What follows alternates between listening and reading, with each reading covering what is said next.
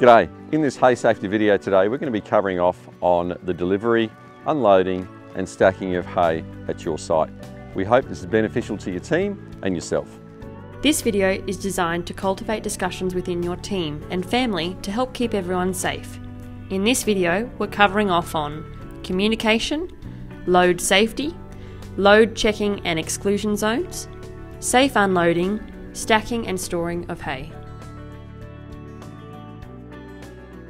Safety starts with pre-arrival communication. It starts before it arrives at your place. There are key pieces of communication that make the process smoother and safer. Before the truck driver arrives on site, they need to ensure they have been given clear instructions. Ideally, the driver needs to know where to go, where to park, who's their point of contact, and any specific site instructions. By having this information communicated, they can proceed to make a smooth arrival. Without having this communication, the truck could end up in the wrong spot at your place, therefore putting others in danger. When the driver is arriving on site, they need to adhere to all site and health and safety requirements. The driver may have been informed about these in their pre-arrival communication or at time of arrival. It's important that the driver is on the lookout for the visual cues as they enter the site. These could include speed and directional signage. If the driver is not adhering to your site requirements, this is your time to chat to them and correct the action. It's okay to do this. By doing this, it helps keep everyone safe. Not every place is the same. When the driver pulls up at the appropriate spot for unloading, ideally on level ground, you'll need to consider the location and the positioning of the truck. An exclusion zone and high risk zone must be considered when positioning the truck for unloading. Clear communication around the plan for unloading the hay should be exchanged between you and the truck driver. This is the start of unloading the hay truck safely. Before the truck driver gets out of the cab, they must assess the situation. Is it safe for them to get out of the cab?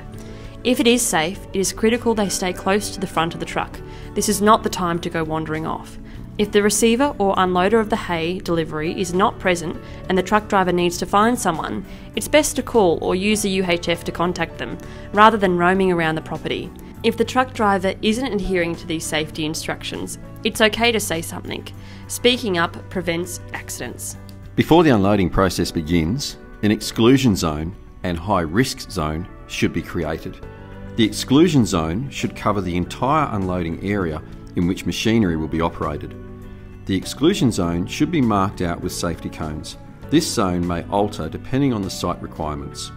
The high risk zone should cover the area that exposes people or machinery to the serious danger of falling bales. This zone never changes. The risk of bales being pushed and falling from the opposite side of the unloading is extremely high. That's why all people should steer clear of this zone during the unloading process. A well-loaded truck carting strong, stable bales, appropriately strapped, helps ensure the load remains safe to unload. Before unloading, it's important to walk around the trailer and check the bales and load are still secure and safe. If the bales are not secure and safe before straps are released, it can cause the bales to fall. It is always recommended when receiving hay that moisture testing is conducted with a quality moisture meter. It is best practice to moisture test all bales. It's important you use a well-maintained moisture meter so that your readings are accurate. This is a vital step in protecting your storage area from hay fires caused by combustion. When moisture testing, you're looking for a reading no higher than 18%. If a high moisture bale is detected, it should be segregated from the storage area. If you are confident the load is secure, the straps can start to be undone. It is best practice to undo the straps and roll them up after the load is unloaded. Do not roll them up now. It's time for all people to move out of the way, exit the high risk zone and start the unloading process. The only person that may remain within the exclusion zone is the truck driver, in one or two areas only, in their truck cab or standing at the front corner of their truck on the same side of the unloading. This is to ensure the machinery operator can see or know where they are at all times.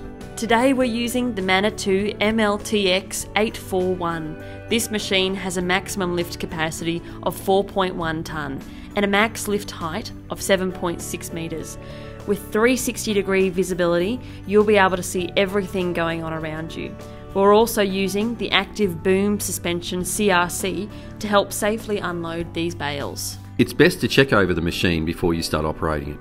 Here's a few simple things to check before you get started. Tyre pressures, cleanliness of your windows for visual safety, fuel level, and the safety light is operational. Regardless of what machine you're using, it's important to ensure your machinery is kept in good order. You'll also want to ensure your hay forks are tightly fitted and ready for safe action. The machinery operator unloading this load is working within the exclusion zone at all times. Therefore, they need to be alert and watching out for potential risks. As they move the hay into the shed, we have a simple trick for getting the stack right. If you can get the bales right on the hay forks before they're moved into the haystack, it'll make your life a lot easier. You'll see here the operator getting the bales on the hay forks perfectly aligned before it's moved into the haystack. Therefore, the haystack stays neat and stable. It's important you ensure you are not going past the safety height of your hay fork frame. If you overstack your hay forks, there is a potential risk of bales falling back onto the cab and operator. Stacking hay in a shed can have many obstacles, including shed beams, other haystacks, power lines, machinery, and other items. It's important to have a clear entry and access path to where you are stacking. Stored hay can be extremely dangerous and life-threatening if not done right. It is not uncommon for Feed Central to hear of people having serious injuries or losing a loved one due to falling hay bales from unstable stacks. It's important to get the stack right from the start and from the bottom up. Remember, you're building a haystack that needs to last the test of time. The floor and surface of the area where you are building your stack must be taken into account. Ask yourself, is the ground level? Is there uneven ground that you must consider? Is there exposure to weather that you must consider? In particular for outside haystacks, high and stable ground is a must. This assists in water dispersion and will help keep the integrity of your bottom bales. All of these considerations will help ensure the integrity of the stack remains safe and stable for the short or long-term storage. In this video, we're showing you the safest way to stack hay bales, that is, bricked and stepped. This technique can be used anywhere bales are stacked. As you can see in this stack, the bottom 3 bales are aligned, and the top 3 bales are establishing a brick-type crossover. Think about it like Lego. The higher you go, the more stability you need. As the height increases in any stack, this technique can provide excellent stability. Stepping a stack increases the safety on the exposed fascia ends. This technique can help prevent bales from falling forward from a considerable height and add stability to the most dangerous end of the stack. If you choose not to step your haystack, the other option is to create a fall exclusion zone. If you have unstable or soft bales to deal with, it is recommended that they go on the top of your stack or be set aside.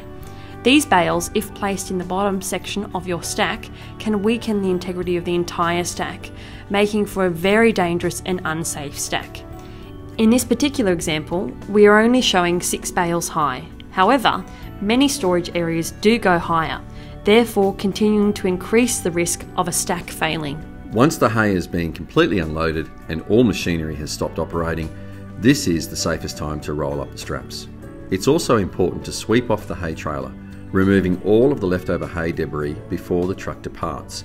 If the trailer is not swept off, it becomes a road safety risk. At this point, the truck driver will also receive final communication from the receiver of the hay.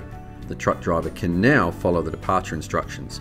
This could include directions, weighing out, or signing out of the property.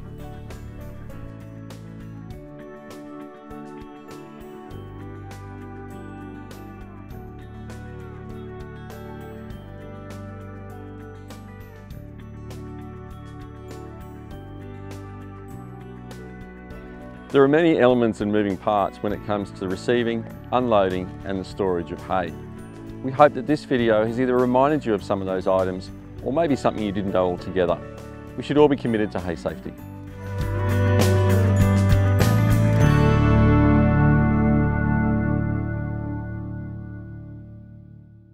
Every place and situation is different, and we now encourage you to have a discussion with your team and family about hay safety at your place. Thank you for watching, and please stay safe.